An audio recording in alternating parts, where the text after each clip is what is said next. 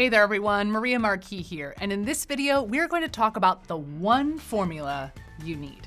This formula is one that I use doc after doc after doc, and if you know this one, you're gonna be set for the majority of your work, and it's called filter. What filter does is allows you to see just a part of your table data to answer a question. The filter formula has three main parts. It has what table do you want to filter, what is the part of the table that you're interested in, and then what do you want to do with that information?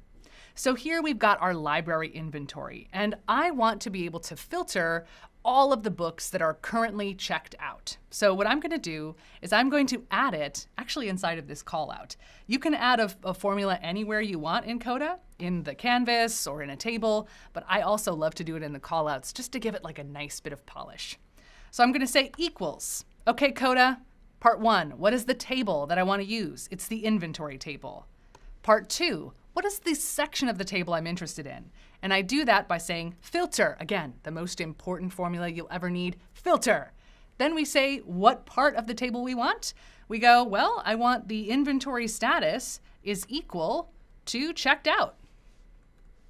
Right? Just grab that little one. And then, in this case, I'm interested in how many books are checked out. So I'm going to put count, because that's where I say, this is just show me the number. So now I can see, cool, 3 books are checked out, and watch what happens. If someone decides, oh, I absolutely must know what happens to Pip and Mrs. Havisham, and they check out Great Expectations, there we go, we see that the number changes. So those formulas are always up to date. Now, that is a pretty simple filter. We just have one criteria. In this case, inventory is checked out. But the part of the table that you're interested in can be as complex as you like. So we could say inventory status is checked out, and the who last checked it out is equal to Maria Marquis.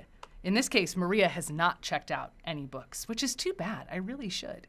So you can decide how complex you want that part of the table that you want to filter on to be. And you do that just by adding to that little middle section right here inside of the filter parentheses.